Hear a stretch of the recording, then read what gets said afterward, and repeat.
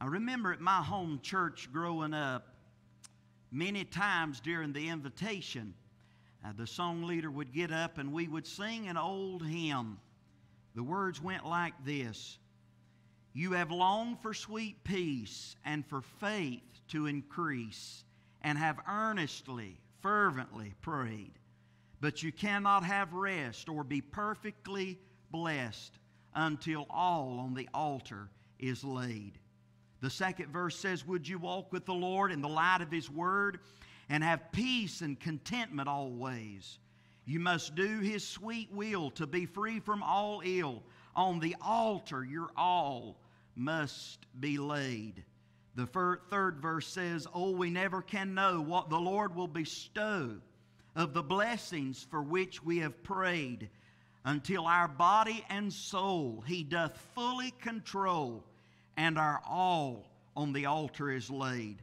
The chorus says, "Is your all on the altar of sacrifice laid? Your heart does the Spirit control? You can only be blessed and have peace and sweet rest as you yield to Him your body and soul." I want to invite you this morning to turn with me to Genesis chapter number 22. Genesis chapter number 22. And I want to preach to you this morning on this thought: is your all on the altar? Is your all on the altar? Let's look together in Genesis chapter number 22, and we'll begin reading in verse number 1. The Bible says, "Now it came to pass after these things that God tested Abraham and said to him, 'Abraham,' and he said, 'Here I am.' Then he said, 'Take now your son, your only son Isaac, whom you love, and go to the land of Moriah, and offer him there as a burnt offering on one of the mountains of which I shall tell you.'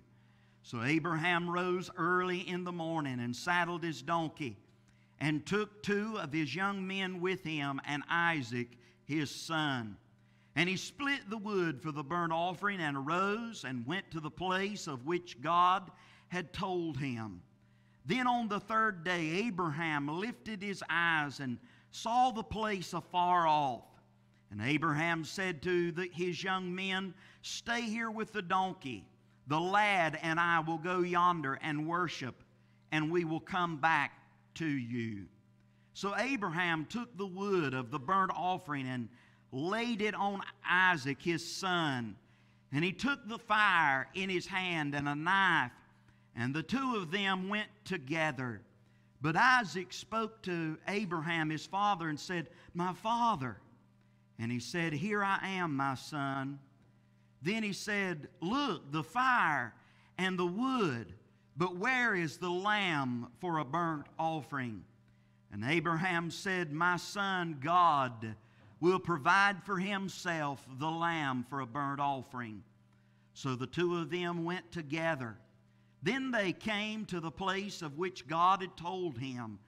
And Abraham built an altar there and placed the wood in order. And he bound Isaac his son and laid him on the altar upon the wood. And Abraham stretched out his hand and took the knife to slay his son. But the angel of the Lord called to him from heaven and said, 'Abraham, Abraham.' So he said, 'Here I am.' And he said, 'Do not lay your hand on the lad or do anything to him, for now I know that you fear God, since you have not withheld your son, your only son, from me.' Then Abraham lifted his eyes and looked, and there behind him was a ram caught in a thicket by its horns. So Abraham went and took the ram and offered it up for a burnt offering instead of his son. And Abraham called the name of the place, 'The Lord will provide.' As it is said to this day, 'In the mount of the Lord it shall be provided.' Then the angel of the Lord called to Abraham a second time out of heaven and said, 'By myself I have sworn, says the Lord, because you have done this thing and have not withheld your son, your only son, Blessings I will bless, and multiplying I will multiply your descendants as the stars of the heaven and as the sand which is on the seashore. And your descendants shall possess the gate of their enemies. In your seed all the nations of the earth shall be blessed, because you have obeyed my voice. Is your all on the altar?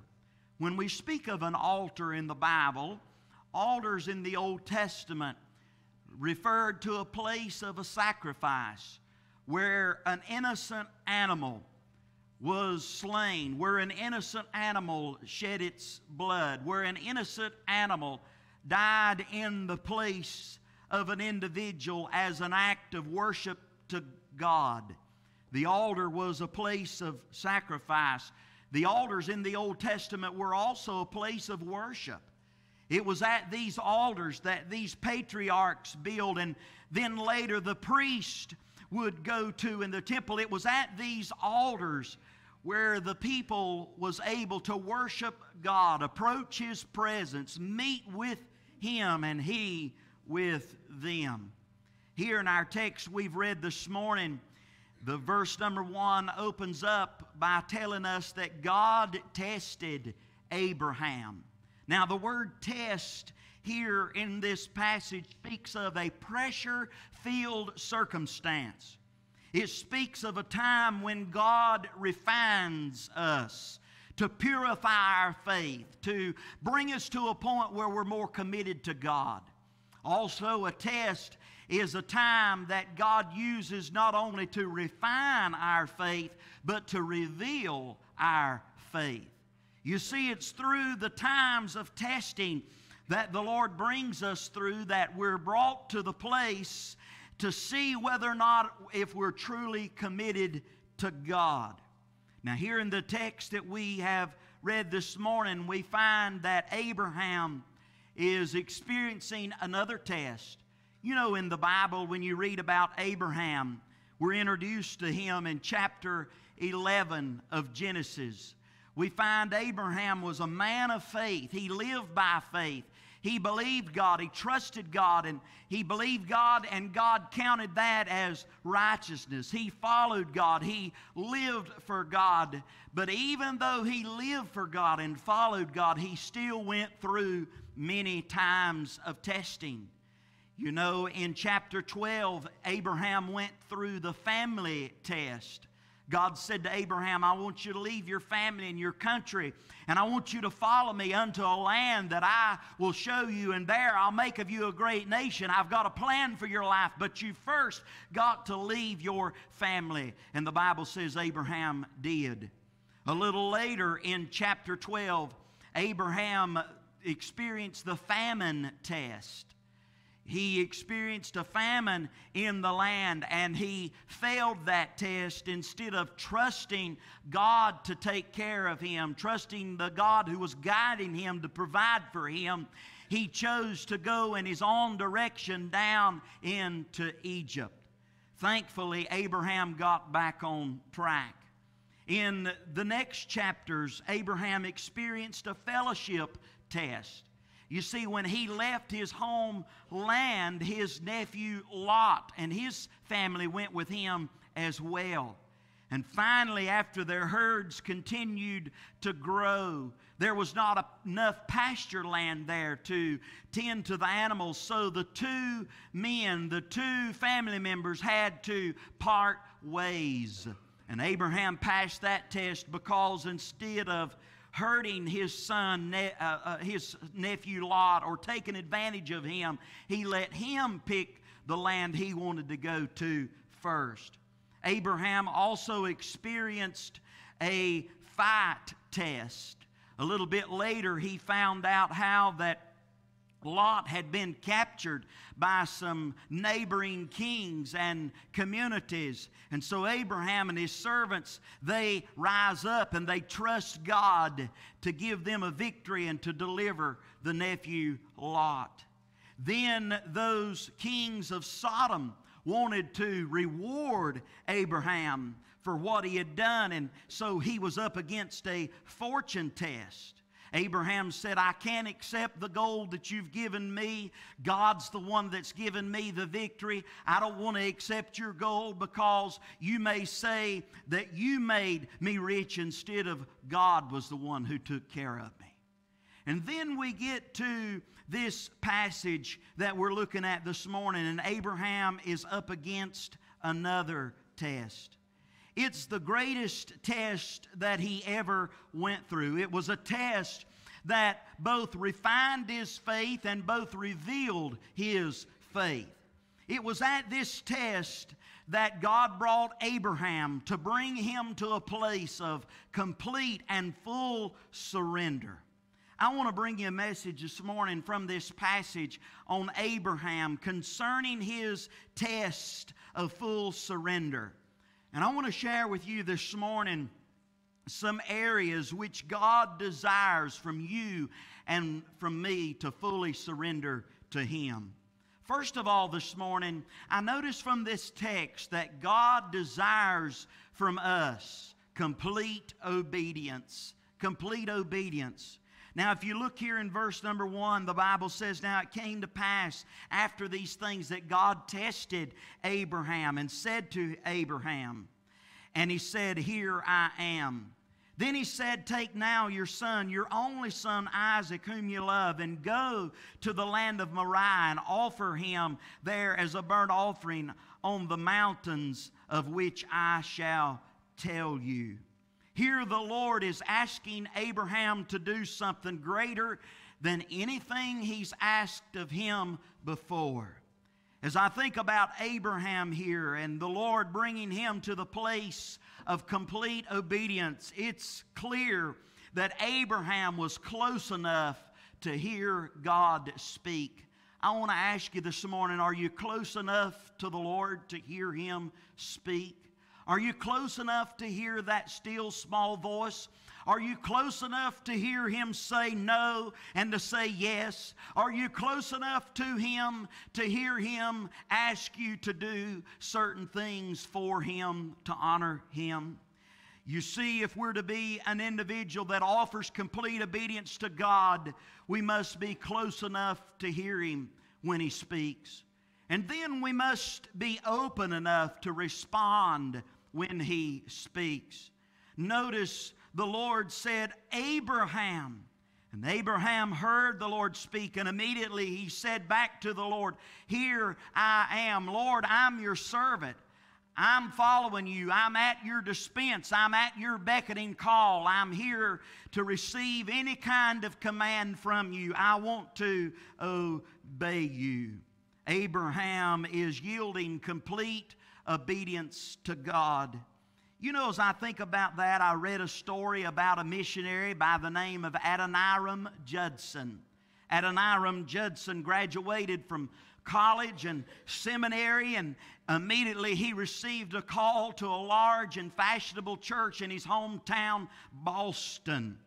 His mother and his sister, they all rejoiced because they said, You can live at home and fulfill your calling. But within the heart of Judson, he sensed a call from God to leave America, to leave Boston, and the journey around the world to minister to the people in Burma. His family was disturbed, but he said to them, If I stay here to serve God in His ministry, I would only be given the Lord partial obedience. And I could not be happy in that.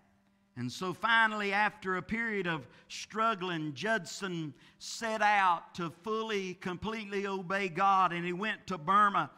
And the story goes that through his ministry there, over 50,000 people were saved because he completely obeyed God. I want to ask you this morning, are you completely obeying God? Just like Adoniram, who possibly had personal plans, Abraham had plans. Abraham had been waiting for this son. Abraham had been longing for this son. Abraham had been looking for God to make of him a great nation. And now God says, Abraham, I want you to give me your son. God's saying, I want complete obedience. I want to ask you this morning, are you willing to obey God completely? Are you willing to obey Him when He speaks to your heart? Or is your heart open enough to hear Him speak? Are you close enough to hear Him? Are you willing and open to say, Lord, I'm willing to do whatever? You know, I've heard it said before that the Lord's not going to reveal His will to one of His children until they're willing to hear and obey what He has to say. Oh, this morning may we get to a point like Abraham and say, God, I'm open, I'm willing, I'm ready to do whatever you want for my life. I'm willing to offer on the altar this morning complete obedience in any area of my life. Number 2 this morning, I see God wants us to offer another area of our life, not only complete obedience, but I see from this text that He wants us to offer to Him complete love. Complete love. Look at verse 2 again.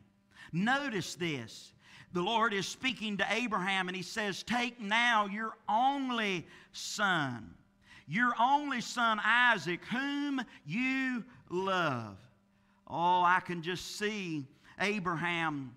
You remember he was an older man when the Lord called him to start following Him. Then it was quite a few years later before Abraham and Sarah had little Isaac.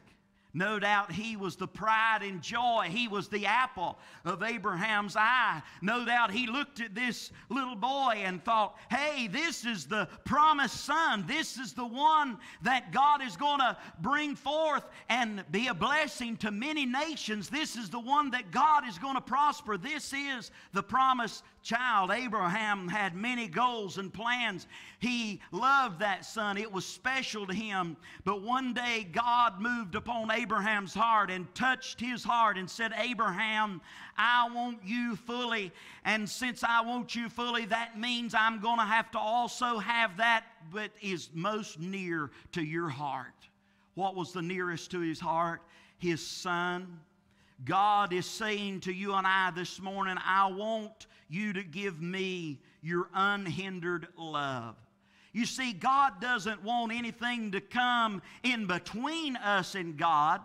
He doesn't want anything to rival our relationship with God. He wants complete love, a love that's fully given over to Him. When we get up in the morning, loving Him with all of our heart, loving Him with all of our soul, loving Him with all of our mind and body and strength, with all of our being, loving and worshiping and living in adoration to Him each and every day. He wants us to give Him our unhindered love. He wants us to give Him our costly love. Did you notice this in the text? God didn't say, Abraham, I want the choicest of your flocks.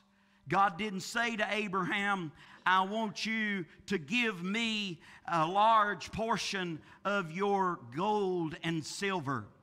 You see, none of that captivated the heart of Abraham. What captivated his heart, that thing that was most precious to him, that which was most dear to him, was his son. And God said from Abraham, I want you to give to me that which is nearest unto you. I want your son, your only son. Now, he had another son, Ishmael, but by saying only son, the Lord was saying the promised son. I want that which is special to you. You know, folks, God doesn't want our leftovers. God doesn't want our what we've got when everybody else has got their part and we've got our part. No, God wants our all. He wants our whole heart. He wants that which even may be costly from us at times. You see, total surrender, obedience, commitment to God is always linked to our love for Him. Let me explain that to you. Remember over in John chapter 21, what is the story there? Jesus has been raised from the dead. Now, in the process of being crucified and raised from the dead, Simon Peter, that beloved disciple, denied the Lord Jesus Christ.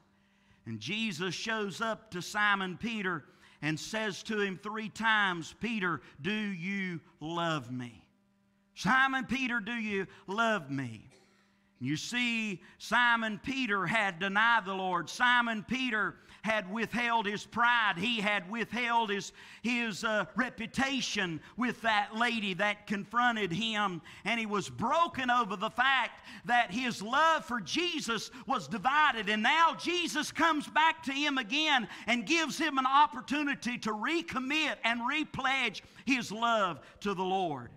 I love how that Simon Peter denied the Lord 3 times, and Jesus came back and gave him 3 responses 3 times to rededicate his love back to Jesus.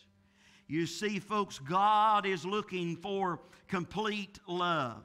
Complete love. When I think about that, I want you to hold your place there and look at what Jesus says in Luke chapter 14.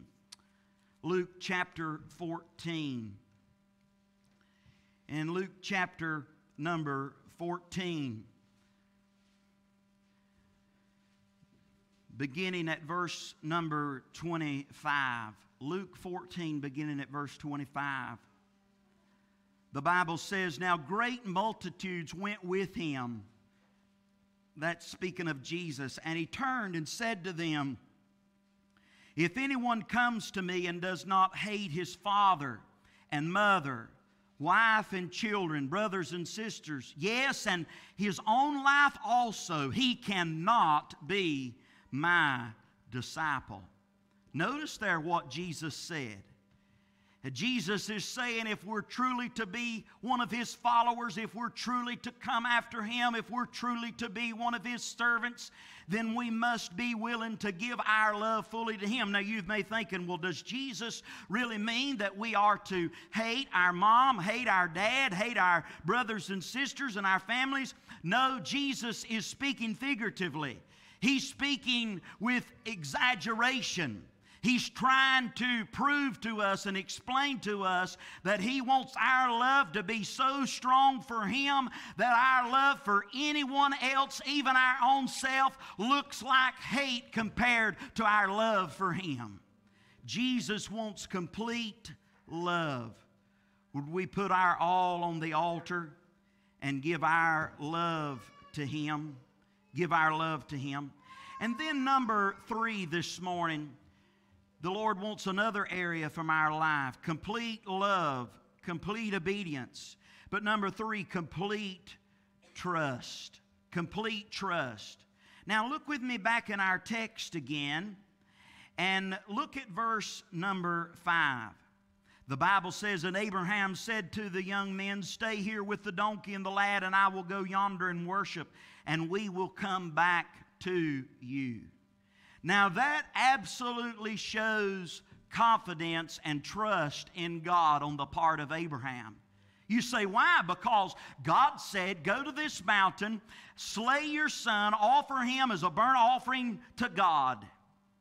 But you see, Abraham looked beyond that situation and looked back to a promise that God made to him. And God said, through that son, I'm going to make of you a great nation. Through that son, all the nations of the earth will be blessed. And Abraham, he maybe didn't understand God. He maybe didn't know all the plans and details that God had in mind. But Abraham so trusted God to the point where he said, God, I know you want me to give you my son. You've gave me this son. He's the promised son. You've asked me now to sacrifice him on the altar, but God, I'm going to trust you that you've got a plan, that even if I slay this son in obedience to you, you'll raise him back up. In Hebrews chapter 11, verse 19, the Bible clearly tells us that Abraham believed that. Abraham had that kind of confidence in God. Abraham trusted that God would not fail. And folks, I want to tell you, in life, in giving your all to God, he wants you not only to give him your love and your obedience, but he wants you to give all your worries, all of your anxieties, any kind of strength within yourself to make it on your own. He wants you to offer your all to him, completely trust and put your confidence in Him, trusting that He will honor His word. Look at verse number 8.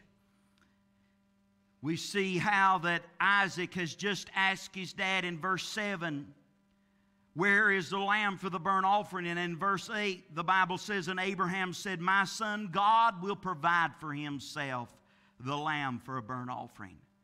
Abraham still is trusting God. He doesn't know what to expect, but he knows the promises of God, and he's willing to hang his life. He's willing to hang his son's future. He's willing to hang his all in all on the promises of God. You know, you and I as believers, we can't live by reading the circumstances. We can't live by trying to figure things out. We must live by the promises of God. And it's on the promises of God that we can depend. Abraham saying, God, I believe you're going to meet my need. I don't understand. It's beyond my reasoning. It's beyond any experience I've had before. But God, I'm going to have complete confidence in you.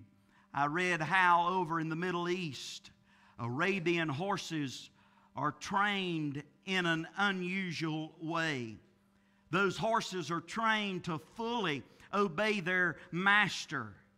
And their confidence in their master is tested by their master depriving them of water for a long period of time, and then allowing the horse to get close to some much needed water. And right before the horse gets ready to drink, the master blows a whistle or sounds out a call. And when the horse leaves that water that he's wanting and comes back to the master then gives the horse all that it needs and wants.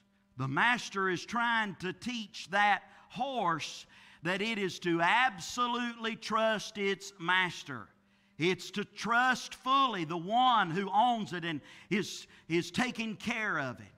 You see, in like manner, the Lord is saying, I want you to trust me in the difficult times. I want you to trust me in the good times. And like Abraham, I want you to trust me even if I bring you to an edge of a cliff where it seems like there's no further way to go. Even if I bring you to a point where it seems as if I'm surrounded and there's no way around, God says, I want you to trust me completely. God provides. Abraham says, I'm going to trust Him. I don't know how, but I'm going to trust Him.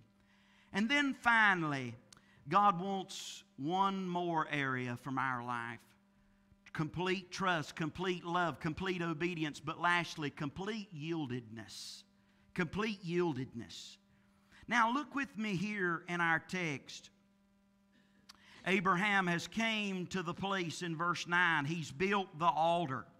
He's laid the wood on the altar. He's bound Isaac there on the altar. Abraham then takes the knife and he stretches his arm out with the knife, ready to come down to slay his son. And at the very moment that he takes his knife and stretches his arm out, he hears the angel of the Lord speak, Abraham, Abraham. And Abraham in verse 11 says, here am I. And in verse 12, the angel of the Lord says, do not lay your hand on the lad or do anything to him, for now I know that you fear God, since you have not withheld your son, your only son, from me. God is saying, Abraham, I see. I've tested your faith. I've brought you to the end of yourself. I've brought you to your wits' end. I've asked for your complete obedience, your complete love, your complete trust, your complete yieldedness, and you've offered that fully. You've not withheld anything from the Lord. And at that moment, verse 13 says that Abraham lifted his eyes and looked up, and there behind him was a ram caught in a thicket by its horns. You know what that tells me?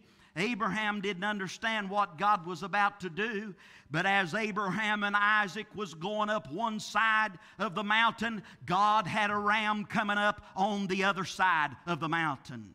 Abraham couldn't see beyond that moment, but God saw the whole thing. God was orchestrating the situation. God was going to take care of Abraham. God was going to fulfill His promises. God was not going to let His servant down. Oh yes, God may bring us to some tests. God may put us through some trying times and allow us to go through some tough experiences. But remember, God has a purpose. God has a plan. He's bringing us to a place where we'll be willing to completely yield ourselves to His control. God says, I don't want you to withhold anything from me, and I see that you didn't withhold your only son.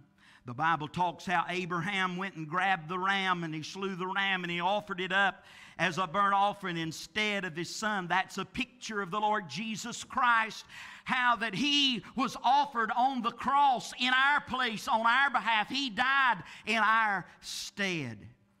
And the offering was given to the Lord. In verse 14, the Bible says, and Abraham called the name of the place, the Lord will provide, Jehovah Jireh, as it's said to this day, in the mount of the Lord it shall be provided. Verse 16, the angel of the Lord is speaking, and he says to Abraham, by myself I have sworn, says the Lord, because you have done this thing and have not withheld your son, your only son. Verse 18, in your seed all the nations of the earth shall be blessed, because you have obeyed my voice. Complete yieldedness to God means holding nothing back. Holding nothing back. I want to ask you something this morning. Is there something in your life that you're holding out? You're holding back? You're yielded to the Lord 90%. Yes, you're a believer. Yes, you want to follow Jesus. But there's a little something in your heart that you're holding back. There's a little something in your life that the Holy Spirit of God has touched and brought to your attention many, many times, that you need to surrender that to the Lord. You need to yield that area to the Lord. You need to say, yes, Lord, yes, I give you my heart. I give you my life fully. I give you this area that's in my life. I yield it all to you. My arms are wide open. My heart is open. I'm holding nothing back. I wonder this morning, would this be the day that you need to make a commitment to the Lord and say, Lord, I am fully yielding every area of my life to you. I want to be given to you. I want to be used by you. I want to hear you speak. I want to give you all my love. I don't want to hold anything back from you. Complete yieldedness means holding nothing back from God. Complete yieldedness means offering yourself for His use. Since Abraham did what God asked, God said, Abraham, I'm going to take this son, and in your seed all the nations of the earth will be blessed. Abraham, I'm going to bless you, and then I'm going to use you to be a blessing to other people. You see, it's only when the clay gets in the potter's hand that the clay can be molded into a useful instrument. Now, as long as the clay is in the riverbank, it can never be used to hold coffee. It can never be used to hold a beautiful flower. It can never be used as a bowl to eat from. It can never be used as a piece of decoration in your home. It's only when the clay is taken out of the bank and then molded in the hands of the potter, fully yielded to the potter, that it is brought to a point where it can be fully used in all of its glory. May we this morning fully yield ourselves to the Lord, hold nothing back. Abraham did that. His all was on the altar. That's what God was asking for from him. God desires your complete love. He desires your complete obedience. He desires your complete trust.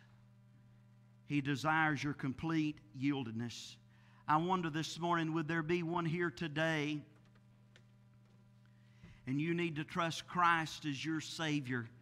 I want to give you an opportunity to come, and I'd love to pray with you. If that's what God's speaking to your heart, you come and sit down up here and I'll pray with you. Would there be some Christian here today? Jesus is your Savior. You want to follow Him. You want to serve Him. You want Him to use you and bless others through you. The only way that God can fully use you and bless others through you is when you fully give yourself, yielded every aspect to the Lord. Don't withhold anything.